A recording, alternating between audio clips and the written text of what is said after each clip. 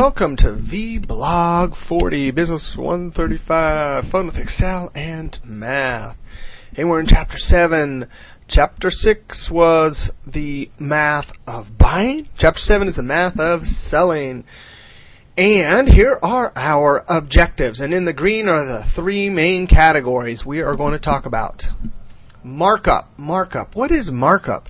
You go to a store and the store bought the milk for $1 and sold it for $1.50. The markup would be 50 cents.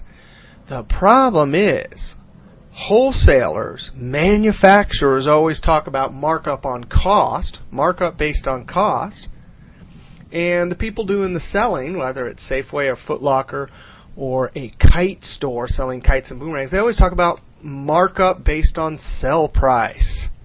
So we need to look at both of these. Markup based on cost, markup based on sell price. The only difference, we're going to have one formula we're going to use throughout this whole chapter for cost and markup on cost and markup on sell price. And the only difference is which is the base. Remember from Chapter 3, there's the base and then there's two parts that relate to that base. The only difference, when we talk about cost, cost is the base. When we talk about sell price is the base. So we're going to talk markup on cost, markup on sell price, and then the basic formula for mark down, which we actually already talked about in Chapter 3. All right, let's click on our next sheet tab, Terms. Oh, what is a cost? Price paid to supplier, manufacturer, or wholesaler after trade discounts and cash discounts have been taken. Shipping insurance costs are included. So that's the cost. Again, so you're at Foot Locker and the shoes cost $50 and they sell them for $80. If they paid $50, that's the cost. That is the cost. The sell price would be $80. Sell price, price offered to the customer. Now, we're always going to be referring to the difference between these two, right? So if the shoes cost $50 and the sell price was $80, then the markup is $30. But you also hear margin and gross profit. Ew, gross profit. But markup is what they talk about here. Hey, here's our basic markup formula. Cost of product, right? The $50 for the shoes plus the markup, $30, equals the selling price, $80. We also, if we have the sell price and the cost, right, we know the sell price is $80 and the cost is $50, we can figure out the markup. Let's go to our next sheet tab, Basic Markup. That's the name of the sheet tab. And here it is. We have our three basic formulas here. Cost plus markup equals sell price. Sell price minus the markup. That'll give us the cost. And sell price minus cost equals the markup. And we have these three because at various times you will have two pieces of information, and you want to figure out the remaining third piece. Okay, cost plus the markup equals sell price. Let's go ahead and click in the cell here. What's the formula? How about Alt equals 1250 plus 675, enter, 1925. How about here? Sell price, minus the markup will give us a cost. So we'll click in that cell right there. Equals 1925 minus the 675. The cost is 1250. Hey, the sell price, we have the sell price and cost. Can we figure out the markup? You betcha. Equals the sell price minus the cost. Now, let's go to our next sheet tab. But before we do that, let's just remind ourselves about something. I'm going to click here in cell A9, and I want you to type mark up on cost. And then enter, just so there's some space between the two since they're so different. And we'll write markup on sell price. Selling price, sell price, same thing. All right, you ready? Now, when you're out there working, whether it's in manufacturing, wholesaling, or out there in retail, they're always talking in percents. They're always saying, hey, what's the markup? Oh, 20%. What's the markup? 33%. You always want to say, hey, what are you talking about? Is it markup on cost or markup on sell price? And the only difference is the base. Now look at this. The markup, 675, 675, 675. Well, however you slice it, whatever industry you're in, still a markup of $6.75. But now, what if we compare that $6.75? Because look, here's the sell price, right? Then there's a two parts that make it up. But we could do equally. We could say that we started with the cost. Remember, on an increase problem, if we add, here's the base. If we add, that's the increase amount. That's one part. That's the increase amount. And here's the much larger part. So part, base. That was the increase problem. So what I want to point out before we go on and end lots of problems for markup on cost and markup on sell price, I just want to take this $6.75 and compare it to this, and then compare it to this. When you do the division, you'll get two different percents, right? So what do people in the wholesale industry, wholesale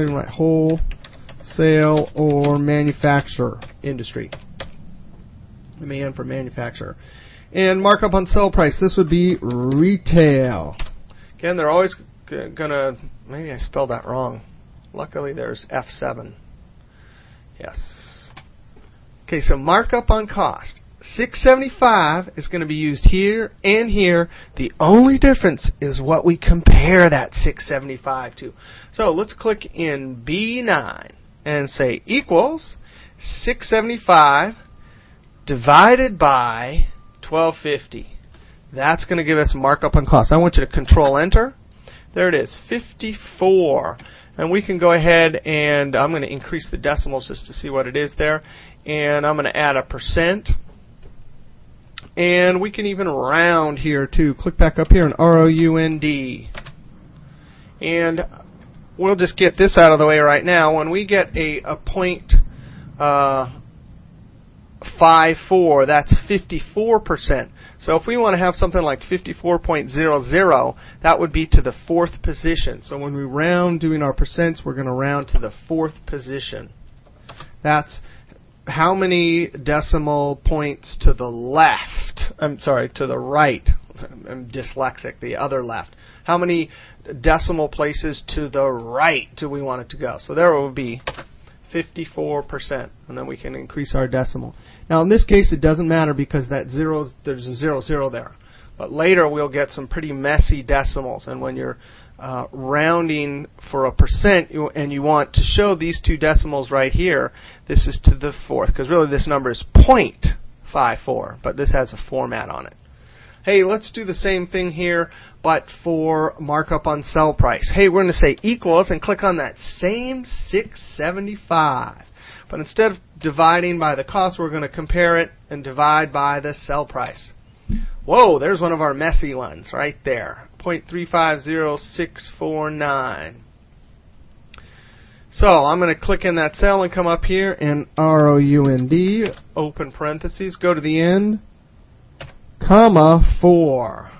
Let me just escape here. Notice 1, 2, 3, 4. So we really want to round. If we want to see 35% point something something, that's why it's a 4 right there, because the number part of it is, here's the decimal, and then 1, 2, 3, 4. So that's why we're rounding with a 4, comma 4. It's not to the penny anymore. It's to that fourth decimal position to the right. And then we're going to go ahead and add a percent and increase the decimal. Now if you keep increasing, you can see that round function got rid of that there. Alright, so and that's the basic gist of this whole chapter. And I used to work in the manufacturing industry. We made boomerangs and we'd go to the kite trade shows. And the reason why you have to know both, and why the people I worked with had to know both, what markup on cost was and markup on sell price, is because all the manufacturers would be talking about markup on cost and all the retailers would be talking about markup on sell price. So you had to know both to be able to talk with these people you were trying to sell product to. So there it is. And the whole difference is what? Let's click in this cell and hit F2. That green one is cost. Enter, enter, enter. F2. That green one is sell price. The whole gist of this chapter. Enter. Now let's click on this next sheet tab. And there's a bunch of great PDFs for both chapter 6 and 7. And this workbook, as you notice, is like almost 2 megabytes. I put a lot of the pictures in this one. I don't do that too often because it really does blow up the size of the workbook. But here it is. Here are our formulas. And what's nice about this sheet, or if you print these two out from the PDFs, these two have all of the tricks you're going to need for your basic markup on cost or markup on sell price. Let's look at this. We still have cost plus markup equals sell price. Notice down here too for the markup on sell price, cost plus markup equals sell price. That little equation right there is the same. The only difference is when we calculate the percents, right? And again, you have to be able to go, if you're working in business, you have to be able to go back and forth fluently between the two. Look at here, color coding and everything. For markup on cost, it's the cost that's the base. So when we get busy calculating our percents here, we're going to say markup divided by cost, and that's what's going to go right there. Down here for sell price, the base is different. The base is the sell price.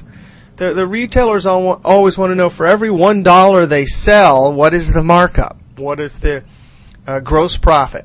So the base is sell price. So look at this, cost plus markup equals sell price. The dollars are still right here the same, but when you do your percentage right there, you're going to say markup divided by sell price. The only difference between the two is base.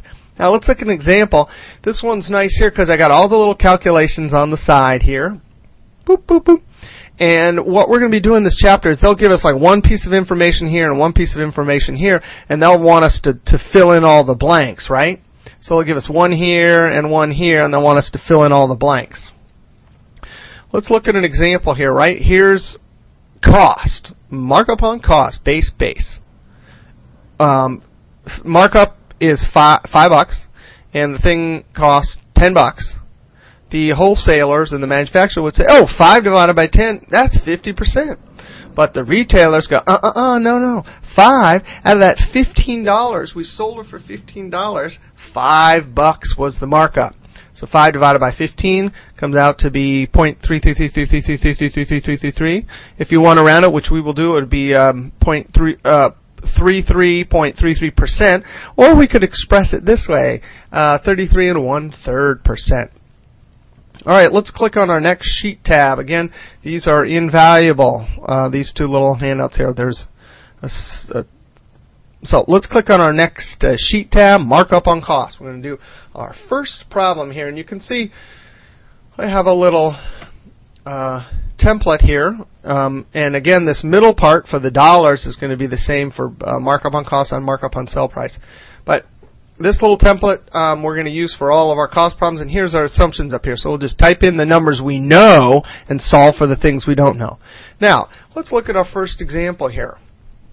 Example. This may be a little bit hard to see. I'll make it a little bit bigger. Okay, cost of the boomerang is $20, and the sell price is $30. And they want you to find, hey, what's the markup in dollars? What's the percent of markup based on cost? And then the percent of selling price based on cost. Remember, selling price based on cost, this isn't the markup on sell price. This is still cost. Everything's related to the base cost. Right? So here's how we did by hand. We took our little template here. We threw the 20 there. We threw the 30 there, right? Cost and the price. Now, the first thing we can do is solve for markup. So I put a little yellow there. That's what we're solving for. So we come down here. Sell price minus cost equals markup. So we take 30 minus 20, 10. Boom. We put it down there back into our template.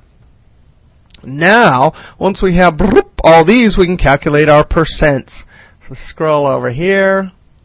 Okay, we're going to solve for this one now. So what do? Remember, this is a part, so is this. Here's the base. So we can take a part divided by base, and that'll give us a rate. Part divided by base equals rate. In this case, we have names, not just part and base. Markup divided by cost. So 10 divided by 20 is 1/2. 0.5, we convert it to a percent, 50%. So I take that, slap it down into our template, right? Markup on cost rate. Now, we know what to solve for this. Well, look at this. 100 plus 50 equals 150. You also could take 30 divided by 20 and get your 1.5 and then convert it to a percent, which would be 150. So there's always a few different ways to do it. In this case, this certainly is straightforward because we're just adding. Look at that. 100 plus 50 equals 150%. Throw that down there, and we have solved for everything. Look at this. From our two numbers, 30 and 20, we solve for everything else. And this little setup here, and after you do it a bunch of times with this setup, you'll think of it that way, and so you'll be able to do it maybe even without the template. Hey, let's go ahead and see how to do this in Excel up here. Make this a little bit smaller here. All right, so here's our assumptions, the cost rate, markup rate. The cost rate, what is that? If this is a cost problem, cost rate is 100%, right? The base is always 100%, so I'm going to put 100% there. Ooh, looks like it's already pre-formatted. And then enter, enter, enter. Oh, this is cost. Are we given that? Yep, $20. So I'm going to put a 20 there. Markup, not given it. Sell price, we are given it, $30. I'm going to put a 30. Now I'm going to come down to our template, and I am going to say equals this 100.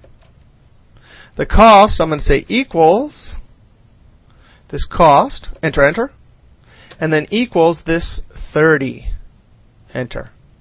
Now I'm going to solve, we have the 20, our 30, and our 100%. Now I'm going to solve for markup first, equals, and you click right here. It may be hard to click on it. You could always use your arrow key. Down arrow will grab it. So $30 minus, and our selection white thick cross cursor can click right there, but if you're having a hard time, then use your arrow key. I arrowed up. Enter. Once we have our formula, enter. There it is, $10. Now we can solve for our markup rate because the part divided by the base equals our rate for markup, equals 10 divided by 20. And I am going to use a round here. Actually come up here. That's kind of hard to do. It may take a couple clicks. There we go. You can always, once you click up there, you can use your arrow keys to move side to side. And then round, open parentheses.